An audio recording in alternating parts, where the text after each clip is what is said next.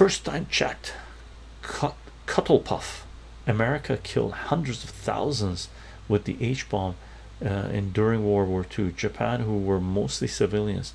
Israel hasn't even come close to that number. Bullshit. What are you talking about? First of all, you have to look at percentage. Cuttlepuff. First of all, you have to look at percentage. Right now, the by most estimates now, okay, legit estimates, Israel has killed more than 200,000 Palestinians. 200,000 Palestinians. You just said America killed hundreds of thousands with the H-bomb. Israel has dropped more bombs in Gaza than Dresden, than Hiroshima, Nagasaki, the equivalent of Hiroshima and Nagasaki. Some people say more in World War II, which I can't believe. I can't believe that, right? But more bombs than Dresden, okay? More bombs, way more bombs than what the H-bomb in Hiroshima and Nagasaki were, right? Not only that, they've killed 200,000 Gazans. That's 10% of the population of Gaza.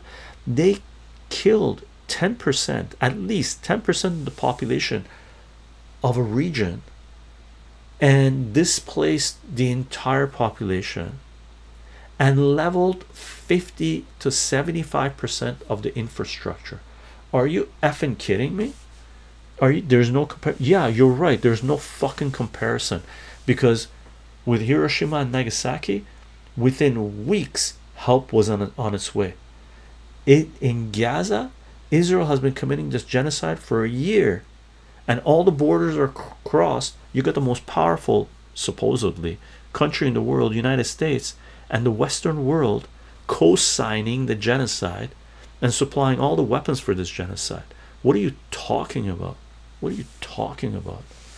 Holy clueless, low IQ rat statement I've ever heard. Israel hasn't even come close to that number. You fucking vomit inducing your statement. Holy fuck.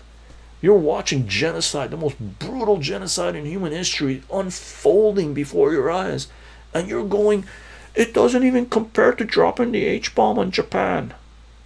It doesn't even come close. I'm a low IQ little rat with my head up my fucking ass. Jesus. Wow, man. That got me going, eh? Holy fuck. Crazy.